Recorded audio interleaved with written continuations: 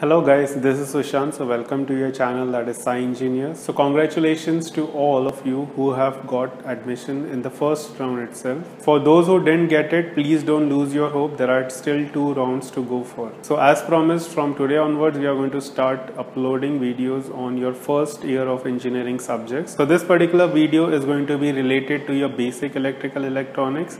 We are going to discuss one of the topics of it. So keep those likes coming and please do comment in the comment section below. People who are new to the channel, we are Samartha Vidya. We have been uploading various videos for engineering students and also for preparation of your engineering entrances. We are going to start videos for our JEE, mathematics and physics section. So please stay tuned for them. Also please do share this particular channel to all those who are preparing for the JEE exam. So do subscribe to our channel to get regular updates on our channel, and please hit the bell icon to never miss a notification of the uploads from our channel. So let's get going.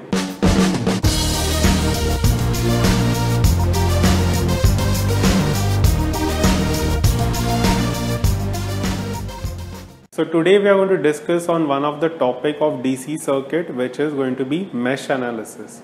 Now this particular analysis is very much useful in defining various parameters in a particular circuit. It is mostly applicable for a planar circuit. So let us try to understand what are the various steps in this particular analysis. Now we have to understand one term which is called as mesh. Now to understand mesh, it is nothing but a loop which does not consist any other loop. Now you have to understand a loop is nothing but it will be a path on which if you follow you will be coming to the same point. That means if I start from this particular point and I go along the circuit and I come back to that particular point, then that becomes a loop. But if you see that if I take this particular loop, then in that I have this loop also present, this also present, and this also present. So that is why it cannot be said as a mesh, because a mesh is a loop in which there are no other loops present. So basically my mesh is going to be nothing but this particular one. This is going to be one of the mesh, this is the other mesh, and this one becomes the third mesh.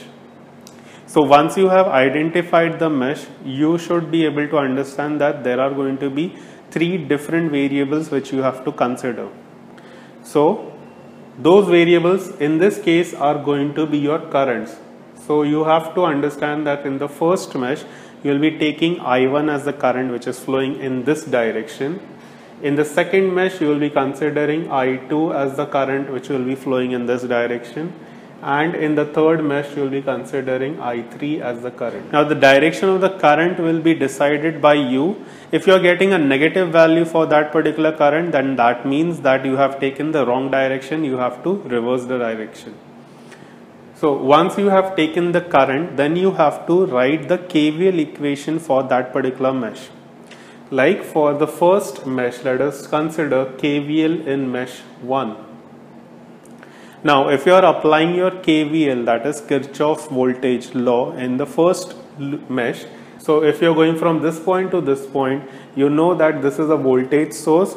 So it is going from negative to positive, so that is why it will have a positive V1 for it.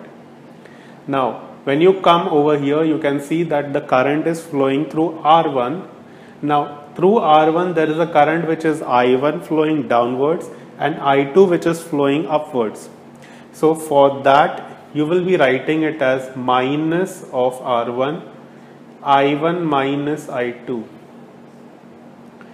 The minus sign indicates that there is a drop in the voltage, because whenever you are going through a resistor, there is going to be a drop in voltage if you are following the path in the same direction as the current. So that is why you will be getting this particular equation for this R1. For R2 it's going to be minus of R2 into I1 minus I3. This thing will be equated to 0. Now if you solve this particular equation, what you will be getting is, you will be getting R1 plus R2 into I1 minus R1 I2 minus R2 I3. this thing will be equated to V1. So from the first mesh you are getting this particular equation. You will be solving the same thing with the second mesh also. So in mesh 2, you will be having another set of equation. If you solve it for the second mesh, you will be getting the equation as minus R1 I1 plus R1 plus R4 I2, and there is going to be minus 0 I3 is equal to, you will be getting this as V2. Now for the third mesh, you will be getting the equation as minus R2 I1 minus 0 I2 plus R2 plus R3 I3. This thing will be equated to V3.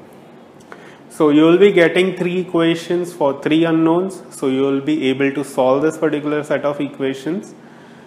So you will be getting the values of your I1, I2 and I3. So in the question, whichever parameter is being asked, then you will be able to find it from these variables which you have just found out. So using these values for the resistance and the voltage in this particular circuit, let us find the mesh currents using the mesh analysis.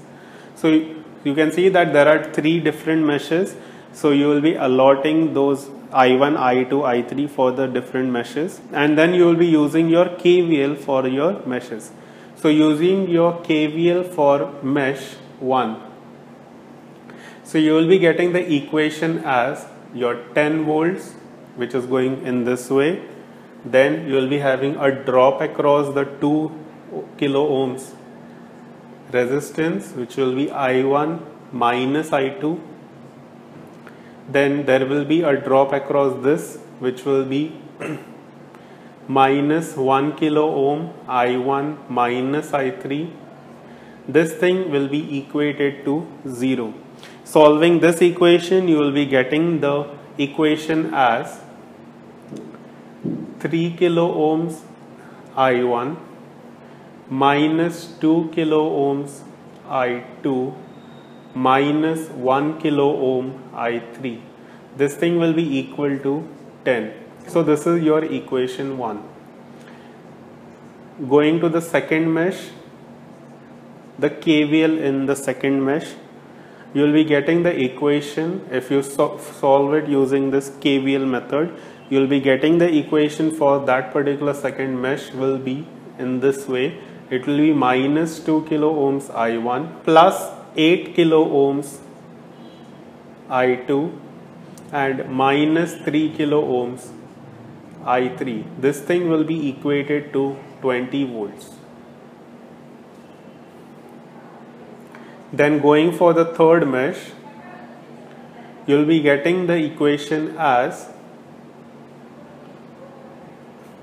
minus 1 kilo ohm I1 minus 3 kilo ohms I2 plus it's going to be 4 kilo ohms I3. This thing will be equal to 10. So using this three equations, that is this second equation and this is my third equation, you will be solving it simultaneously. Now since you are in engineering, you can solve it using your Calc. So in your Calc, you will be substituting these values in the matrix format, and then you will be getting the corresponding values of I1 and I2, I3. So using your Calc and solving it simultaneously, you will be getting this particular set of values for I1, I2 and I3. Now let us say that you were asked to find what is going to be the voltage drop across this particular resistance. So you wanted to find what is your voltage across 3 ohms resistance. So in that case, what you require is you need to find your current which is going to be flowing through the 3 ohms resistance and also your resistance of that. So it's basically not going to be the current which is going through the resistance into the value of the resistance. So that's going to be your 3 kilo. So your I3 kilo ohms is nothing but the current which is I2. So it's going to be nothing but I2 into 3 kilo ohms. So it's basically 0.0133 into 3000. So if you find this particular value, it's going to be turning to 39.9 volts. Now in this particular subject and also your engineering mechanics, the units are very much important. You should know which parameter will be having which unit. So thank you for watching this particular video. So please write in the comment section how did you find this particular video, and also what are the different topics which we can do for you guys. One point to be noted, these set of videos are not restricted to only Mumbai University. They can be used by any first year students from any university, because basically same concepts will be used anywhere else wherever you are studying. So keep sharing, keep liking our videos, and keep watching our videos. So we are from Samartha Vidya, and this is Sushant signing off. We take classes for BE, BTech and Diploma students, and also for 11-12 Science PCMB group. We also conduct group and private home tuitions. So to contact us, you can use our email address, that is samarthavidya@gmail.com. Also you can visit our Facebook page for Samartha Vidya.